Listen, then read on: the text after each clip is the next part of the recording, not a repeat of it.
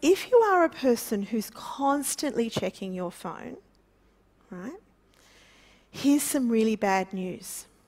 It's increasing your anxiety. We also know that what happens is that often people check their phone because it makes them feel busy, because we can't actually do two things at once. What you can do is start one and then quickly flick to the other one, and quickly flick back. And then you go, get home, and you've just got to calm yourself back down. So if you've ever finished a day and felt like your brain is like cotton wool, all those times when you think to yourself, now, where was I up to again?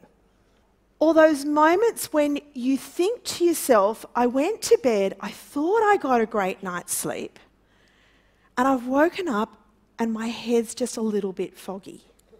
You don't have the space to settle down all those synapses, neurosystems that are just on hyperdrive as they're trying to process things. The problem with multitasking is you're actually microtasking and you're wearing yourself out. Because while you're busy doing something, you actually don't have the space to be innovative and creative. What we see is that often we say things like, a goldfish only concentrates for 9 seconds. Here's the bad news. The data suggests we're only doing 8. Frightening. Why is it frightening? Because in 8 seconds you can't do anything that's creative.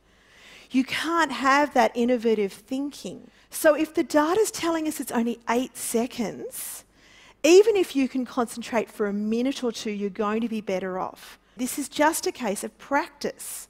When you notice yourself being distracted, bringing yourself back. What happens if you actually just turn your phone off? So here's the thing. Try setting your timer for 20 minutes and saying, whatever I'm doing, I'm not going to stop for the next 20 minutes. You'll be surprised how your brain starts to fire, how your deep thinking comes out, and you'll find solutions you never thought were possible. You'll be surprised how much you get done.